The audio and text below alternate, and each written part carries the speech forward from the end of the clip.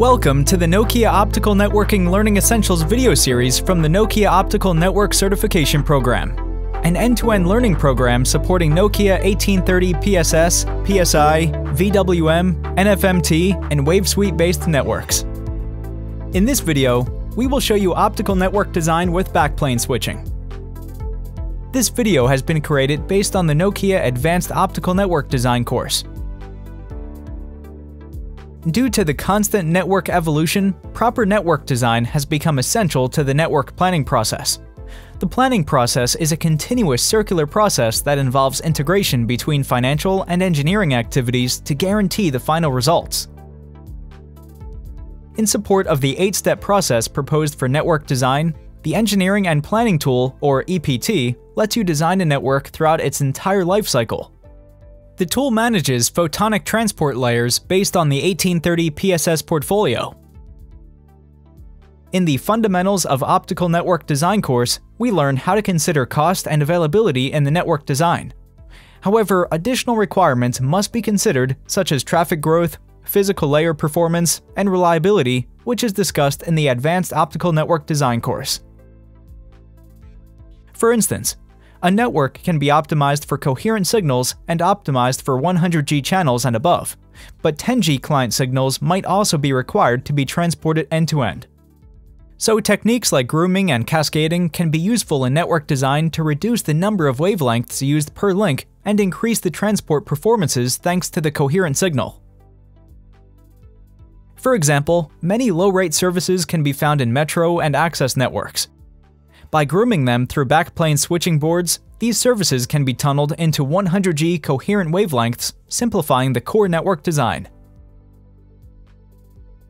Today, we'll demonstrate the optical backplane switching mechanism in a lab exercise using the Engineering and Planning Tool, or EPT.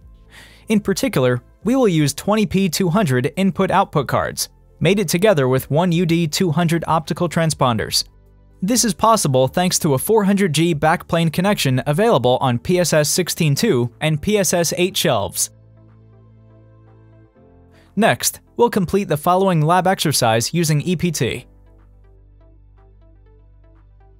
Let's start by opening the EPT application where we've already defined our network's optical sites and segments. Then, we'll create the associated trails over the 200G ring. First, we'll right-click on the source node and select Create Trail.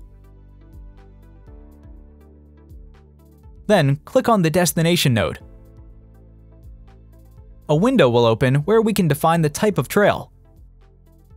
In this window, we can select the trail's supporting board, the rate, and the protection level desired.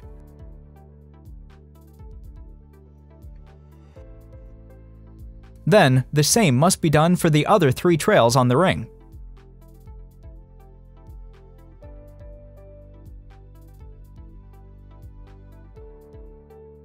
The trail definition should look like this.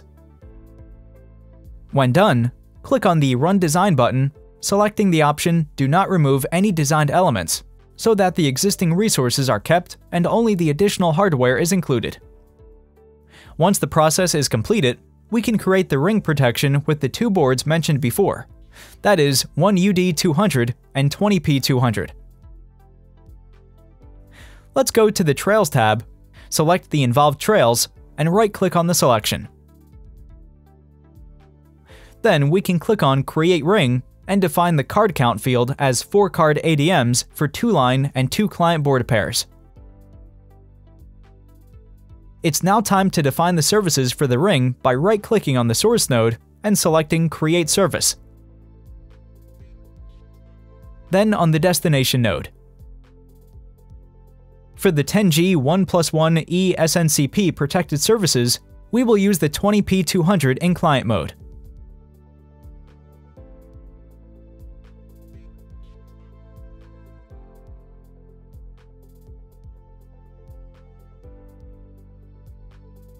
Finally, we'll compute the design again. The new service can be verified with the Card View function. Here, we can see the schematic view of the backplane switching, represented by connections BP1 and BP2. They are between the pair 1UD200 and 20P200.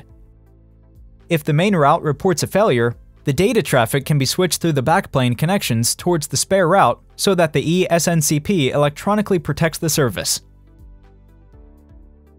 Now that the services have been set up, we can verify the equipment footprint in the NEs tab by right-clicking on Equipment View. As we can see, all nodes use PSS-16II shelves, which support the backplane switch and have a space footprint compared to other shelf types. Let's summarize what we've learned today. Network planning is a continuous process in which each network has its own optical solution depending on their requirements and some constraints. The network design process involves many calculations. A design tool can simplify this process and minimize the risk of errors. By using grooming techniques, network usage is improved. Fewer wavelengths are needed, and coherent transmission increases the overall network performance. Backplane switching enables traffic grooming by connecting the two relevant cards via the shelf backplane to bundle low-rate services into high-capacity channels. Backplane switching is not only cost-efficient, but also improves resilience to failures, and several survivability techniques can be implemented on top of this construct so that the traffic is protected. Thanks for watching, and look for more videos in our Optical Networking Learning Essentials series. Whether your goal is to enhance your optical networking skills or demonstrate your expertise through one of 4 industry-recognized certifications, the Optical Network Certification Program is here to get you, your career, and your organization on the right path. Our program features 10 instructor-led courses developed by our team of subject matter experts using industry best practices, use case-driven examples, and hands-on labs. Learn more and get started today by visiting our website. Thank you.